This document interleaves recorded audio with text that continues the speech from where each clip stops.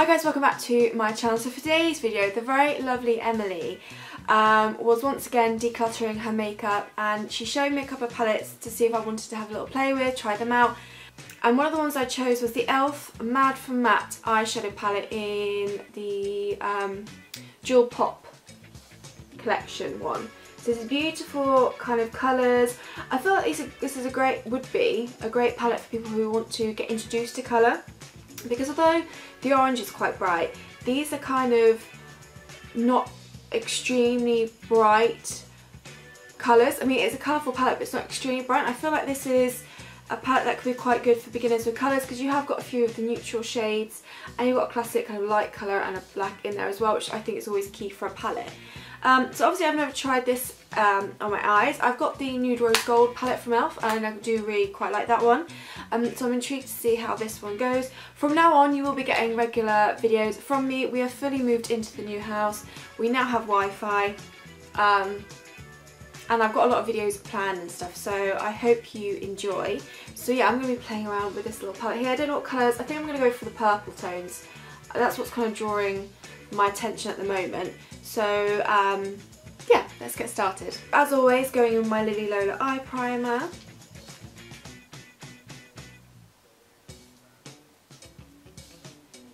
I think I'm going straight in with the colours. So I'm going to take this purple shade right here to begin with, just on a brush. This is a brush I got from Freedom, so it's just a cheap brush from Superdrug. I'm going to pick a lot of this up. I'm going to start pressing this into the crease area. I find with colours, I think it's good to press on first just to get the real colour down and then blend out afterwards. So I'm going to focus this on the outer portion of the eye. Pretty colour.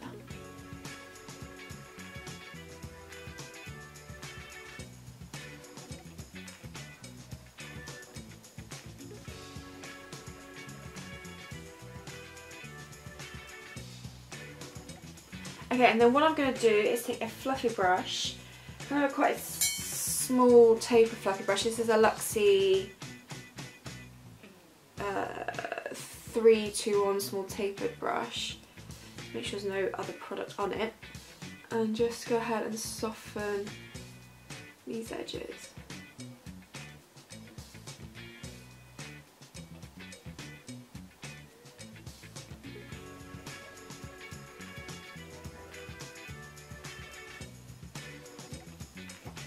Pick up some more of that lovely purple shade and again pack it on, mainly focusing more on the lid portion now. I want to keep that nice blend going. I can always neaten up this edge later. Not too worried about that right now.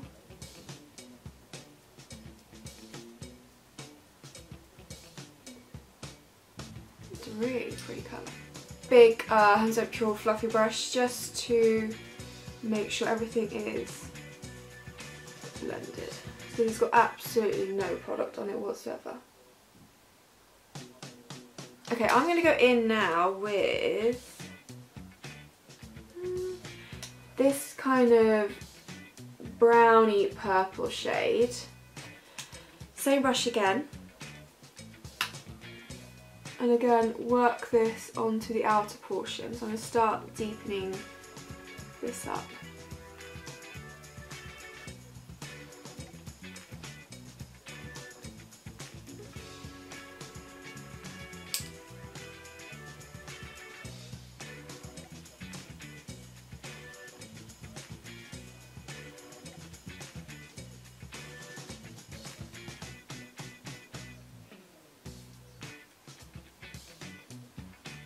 Please ignore these edges. I am going to tidy that up with a bit of concealer later. I'm just trying to get all the colour down and the blending up top as well. Now there is a little bit, I feel like, of patchiness. Just a little bit where they're not completely blending together. But I think they're really pretty colours, I'd have to say that. I really like it. Maybe I just need some playing around with it yet. I'm going to then take some of that really light shade in the palette on a flat brush. And I'm going to pop this here. Because I want to keep it quite actually plain in the inner corner.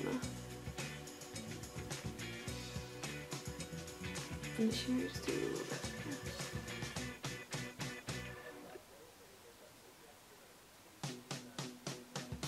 Okay, then I'm going to take a smaller kind of like pencil brush type brush and take the black shade next.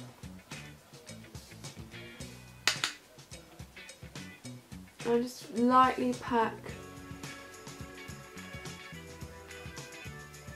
this on the outer corner. I don't want a heavy deepness here, so just a little bit.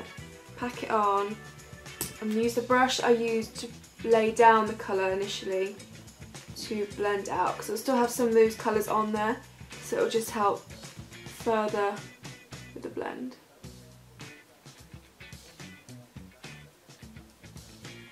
I'm going to have some fun now, pop this purple, it's kind of more of a cool toned kind of bluey purple, onto the lower lash line.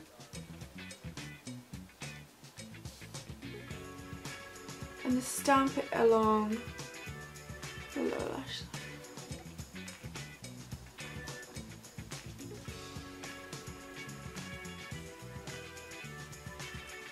This is a contrast of purples I quite like. So you've got a more berry toned purples on the lid, and then more of that kind of bluey toned purple on the lower lash line. It just gives a bit more, I guess, depth to the purple.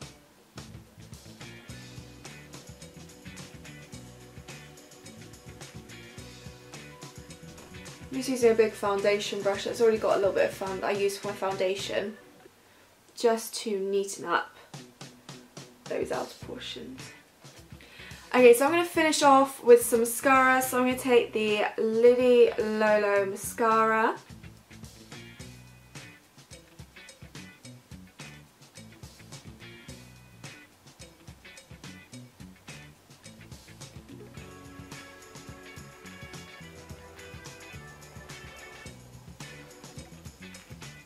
And then I'm going to keep it quite simple with lips. This is one of the Kiko creamy lipsticks in 103. It's just a beautiful kind of nudie pink colour.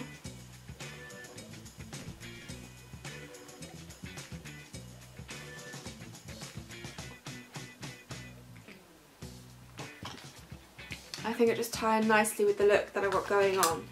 So this is the look complete and the video complete.